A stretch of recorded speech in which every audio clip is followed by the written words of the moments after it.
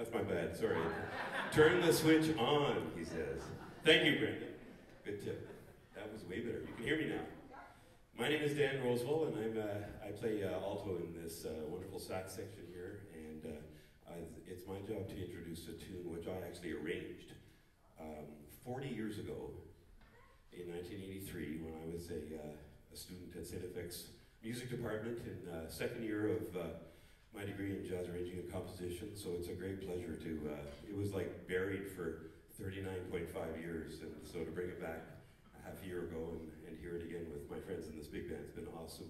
It's a song called, But Not For Me, written by one of my favorite composers, George Gershwin. Wrote so many beautiful works in both jazz and kind of crossover into classical as well. This But Not For Me was written for a musical in 1930 called Girl Crazy.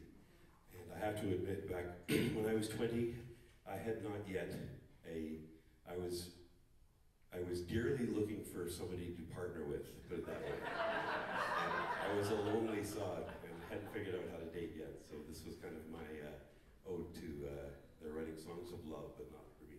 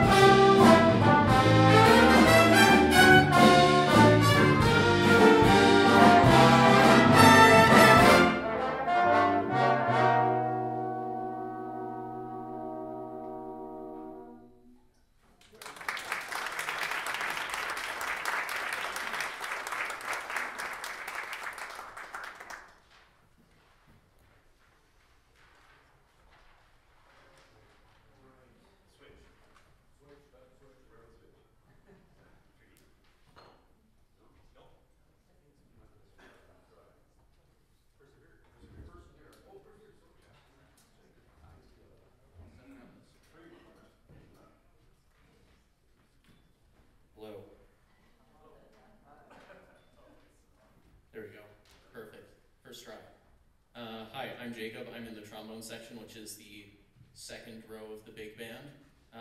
This next tune, Persevere, was written by American arranger, composer, veteran pianist Frank Mantooth, who in the late 80s, after a stint of living in Austria and returning back to the States, started writing and recording a bunch of music. And this next tune is the title track off of his 1990 album, Persevere. And it's this really cool, wild, fusion-y thing that takes elements of jazz, rock, funk, and probably some other things, and just creates this crazy thing to listen to. It's a lot of fun, covers a lot of stuff. It's going to open up with this really cool, grungy guitar solo from Perry Williams before he has a little duet with Isaac Mazer on trumpet, and then Isaac's going to blow a cooking solo partway through. This is Persevere.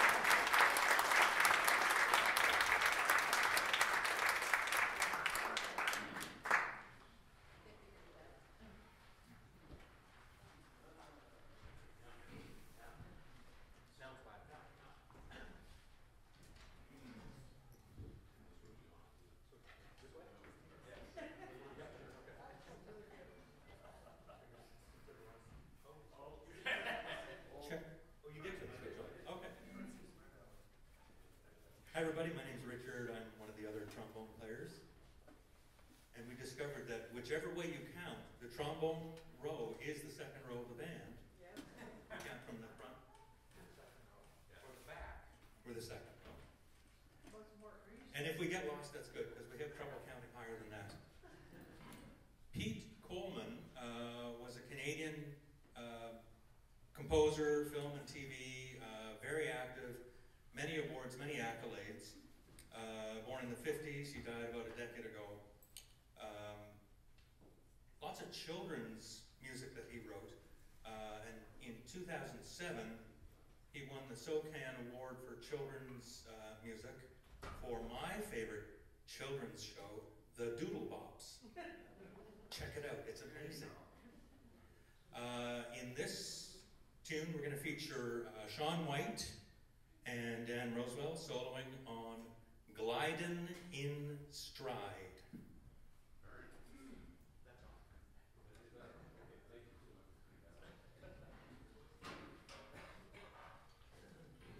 Oh, and he was a trombone player too.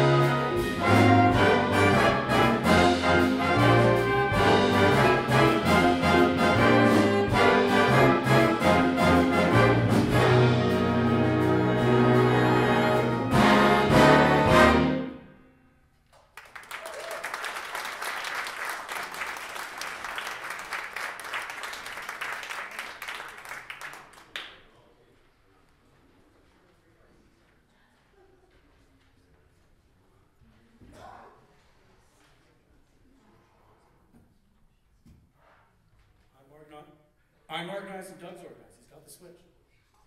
I'm Isaac. I'm from the trumpet section. Can you guess the row that we're in? Not the second row. I'm going to test your memories. I'm going to give you some lyrics. I'm going to see if anybody knows the song. You say that it's over, baby. You say that it's over now. But you still hanging around with me. Come on. Won't you move over? What was that? Move over. Awesome, there we go. By, of course, Janis Joplin. This happened to be coming from her best-selling album, which happened to be released after she passed away. It was released in 1971.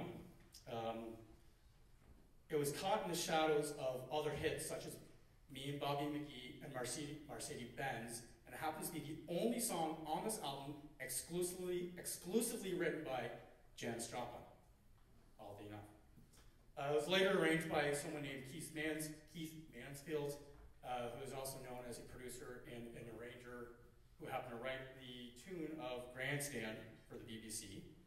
And Maynard Ferguson wrote this, played this on his creatively named album of Maynard Ferguson. Known for his ability to play multiple instruments and playing in jazz terms of the stratosphere, tonight we have brought it down for us human trumpet players to be able to play it tonight. It's going to feature the stylistic soloings of Jacob in the trombone section. Nathan, excuse me. Being a music teacher, I still struggle with names every single day. Nathan on tenor, and back to the trombone section, we have Steve Giddings. Enjoy tonight. Enjoy tonight's song.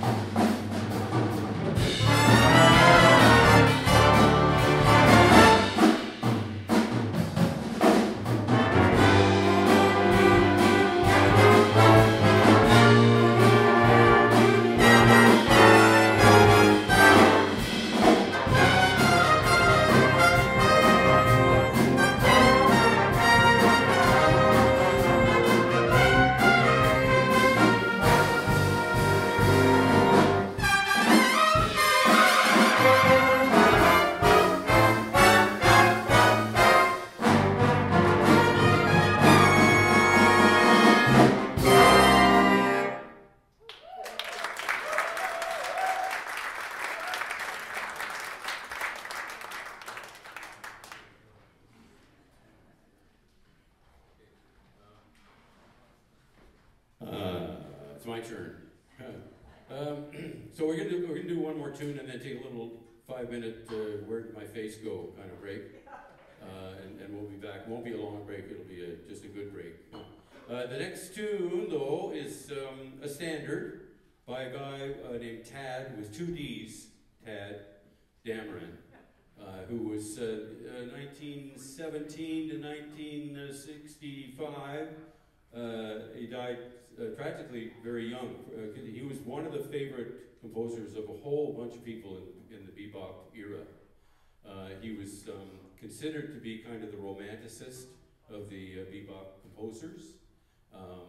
And he, among his many other accomplishments, like he played with everybody, recorded everybody, and was a really good player himself. But he invented a way of getting around a really tired old turnaround. Like a turnaround is the way you end a phrase. You've got eight bars of music, and at the end of the 8 bars, you have to figure out a way to get around it to get to the next 8 bars. And there's a formula that's been used since before the Baroque, and he took that formula and just kind of shifted things a little bit. So instead of going up a 4th, it went up like a minor 3rd. Instead of going down a 5th, it went down a minor 3rd, and so on.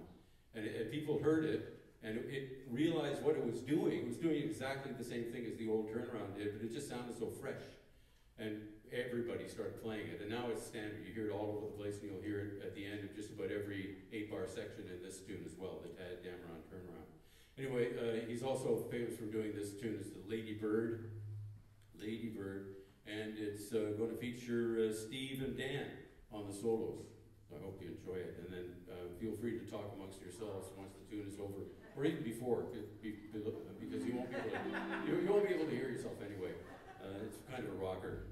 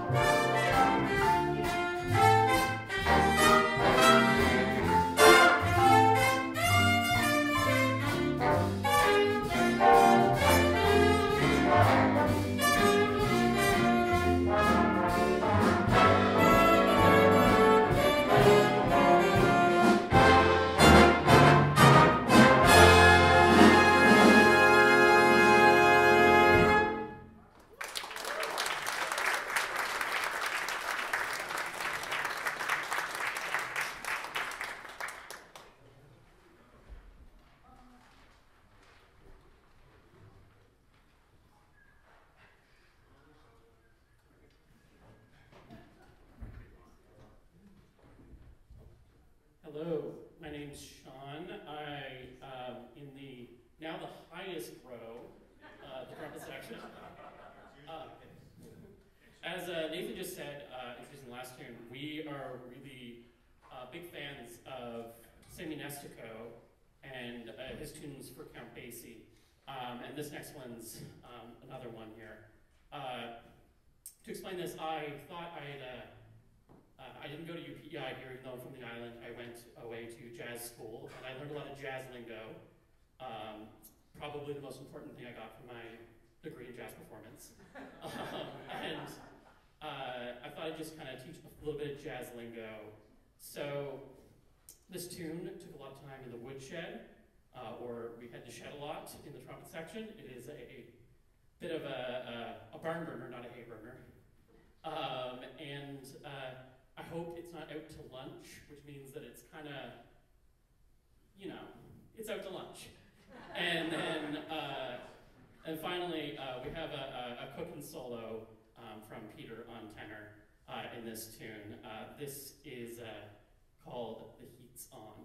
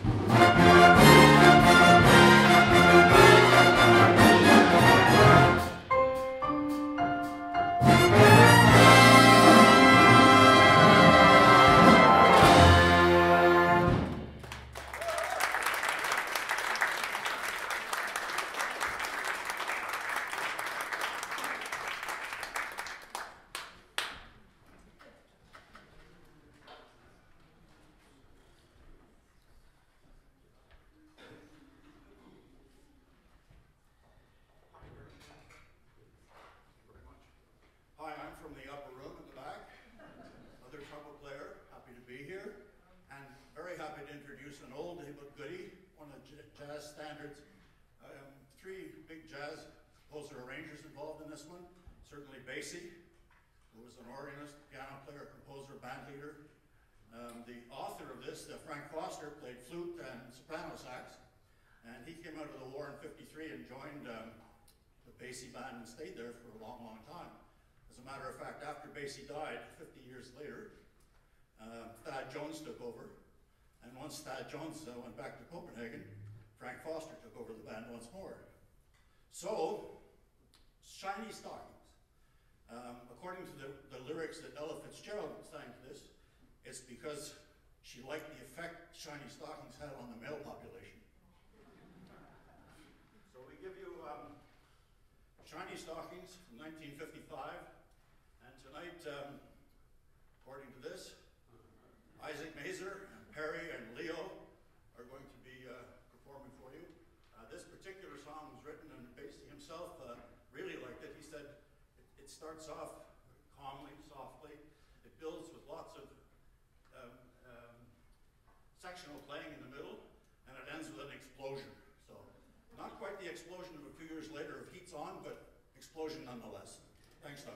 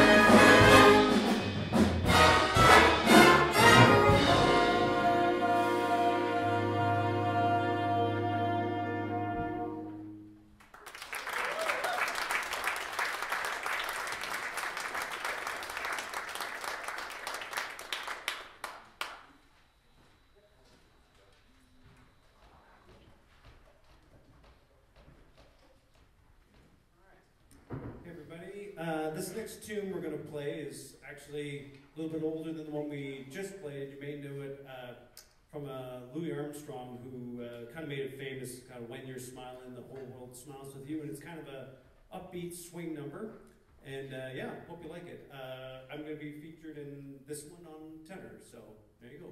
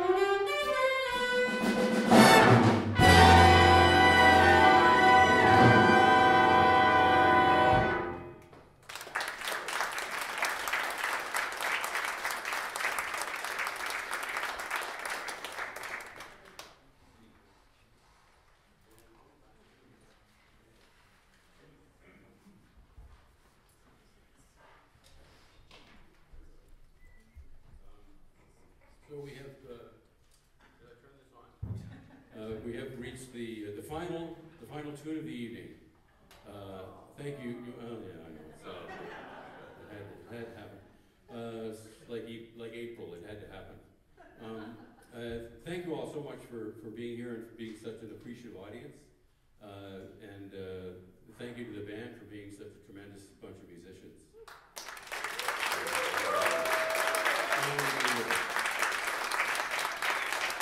The final tune we're going to do is a theme song from a very popular TV show that I was fortunate enough to watch kind of live.